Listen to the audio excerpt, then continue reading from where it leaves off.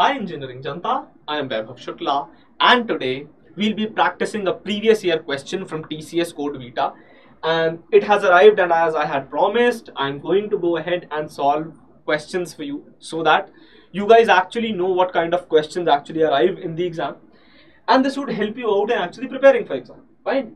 So before I go ahead, follow me on this Instagram handle so that you never miss anything from my side, and you can directly interact with me on this handle at @Shuklaji Speaks. Now, straight away moving to the question without wasting any time. In a magical garden, there are rows of flower beds, and each flower bed has a number of flowers. So there is a garden, fine, like this.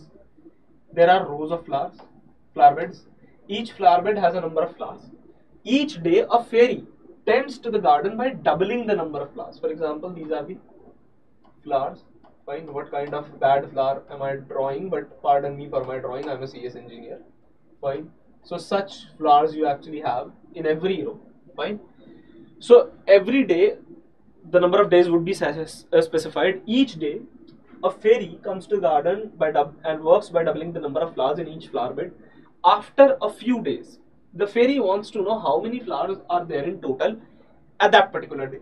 You're given the number of flowers in each flower bed at the start, and you're also given the number of days the fairy works.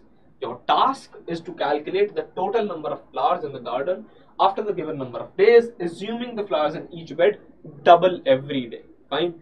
So basically what I'm saying is, the first line of input would contain an integer n, which would specify the number of flower beds. Then in every flower bed, basically in every row, how many flowers are there? Fine, this is that. And then how many days did the fairy work? So if I talk about day one, let's understand the logic first and then we'll go ahead on the coding portion. If I talk about day one, you have actually 2, 5 and 7. Fine. This is day 0 actually. This is the initial start. So day 0, 2, 5 and 7. Now 3 days the fairy is going to work. So day 1 comes. Fine. Fairy works and it becomes double. So 4, 10 and 7. Then comes day 2 and then day 3. Fine. So on day 2, what does fairy do? Again she works. Flowers double. So this was 4. Then here they become 8. Here they become 20. Here they become 14. Again, when you go ahead, they double up. So this would become 16. Fine. This would become 20 and 20, 40. Fine. And what else? 14 would become 28. Correct? So this would become 28. Isn't it? So every time, pardon, I have done a mistake here. So this is actually going to change, because on the day 1 this would become 14, on day 2 this would become 28, and then this would become 56. Fine. Now understand it carefully. Every day the flowers were doubling. Correct? All you need to do is calculate this particular sum. Fine. Which is 1112. Pardon, 112. 112. Fine. So this output is actually this sum of the day 3 or whatever day x that is being given to you. So we had been given 3 days. We had been given 3 days here. So we had calculated for day 3. Remember? So that's very, very important. You need to understand the questions approach. All you need to do is double it and then calculate the sum. That's it. A very easy question, but seems difficult. Let's go ahead and look at the code piece. So I'm defining a total flowers after days function. Right? This would take flowers as input and days as input. Now if you correctly remember, we have 3 things in inputs. Here we are having 2. How come? See, initially I am taking an integer type input, which is the number of days, pardon, the number of flower beds. Fine. I am taking the number of flower beds here. Then I am taking another kind of input where I am taking this flowers. Fine. I am defining flowers as a list where it would have a map of, basically a hash map I'm using, where it would have a key and value pair of flower bed. The number of flower beds, for example, there are 3 flower beds. So 1, 2 and 3 flower beds. Every time if I put 2, 5 and 7, then these are mapped to these keys. So in the first flower bed there are 2 flowers, in the second flower bed there are 5 flowers, in the third flower bed it is 7 flowers. So this particular list I have created using a hash map, fine, and this particular function is basically taking the input for me, which would give me the number of flowers. Then I would take d equals to, again I'm taking the number of days, again an integer type of input, fine, and then I pass all of this to this function. I basically pass this whole hash map to this function. I pass the number of days to this function. What I do is I first of all total the sum of flowers, fine.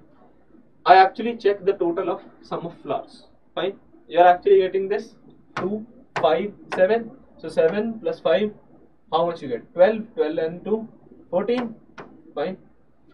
So if you carefully see, what I'm actually doing is I'm doubling the flowers for the given number of days. That's it. This is a lambda function that I have used, and anybody who has studied Python from me would understand what exactly is happening here. If you haven't studied, go ahead into the Python playlist. It is free of cost, available on YouTube.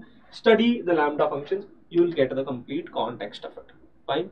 So all you need to do is double the flower for the number of days, and then you basically provide it to the total, fine. So it would simply do the same thing which we were doing here actually, fine, and it would keep on doubling, fine. Once the doubling happens, each flower's bed's flower double each day, fine. So that particular total would be increasing day by day, fine. Once it improves, you go ahead and you return the total, fine. So all you're trying to do is you actually provide total, the same thing that I had shown you here. You can write it out in C++ if you want to. If you want to write it out in Java, go ahead, write it out in Java, fine. I have written the Python code. You go ahead and write it in whatever language you want to. Put it in the comments section and I would personally check it. If it is good, I would simply rate it out well. If there is some mistake, I would tell you that, fine. So that's pretty much about this question. Now, this is a homework question for you. It is a similar question, and in next part 2 video of this, I would solve this out for you. Don't worry, this would be solved out. But the question is, you're organizing a birthday party and you need to buy balloons for all the guests. Each guest wants a specific number of balloons and you have a special deal. Now the special deal is a condition. Remember, this is a hint to you. If a guest requests more than 5 balloons, the number of balloons they'll get will be multiplied by 2, fine, to account the special bonus. If they request 5 or fewer balloons, fine, not balloons, it's balloons, fine, you will just give them the number they requested. So your task is to calculate the total number of balloons you need to buy for the party after considering the special deal, fine. So that's pretty much about the question that has been provided to you as a homework. Now, all of you go ahead, use this coupon code WebHubMax on PrepInsta Prime. Why am I saying so? Look, I can solve 1-2 questions for you, but actually you need to go ahead and you need to hop on to PrepInsta Prime, fine.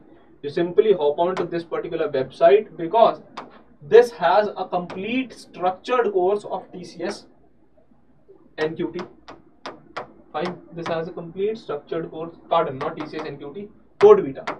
So you have a complete course of TCS CodeVita. All you need to do is just enroll into this. Everything is sorted from DSA and competitive coding to even the interview preparation. If you get shortlisted in CodeVita, it is there for you, fine. So all you need to do is simply click on Get Prime and then you reach out here to any of these numbers, find any of the number of months subscription that you want to select.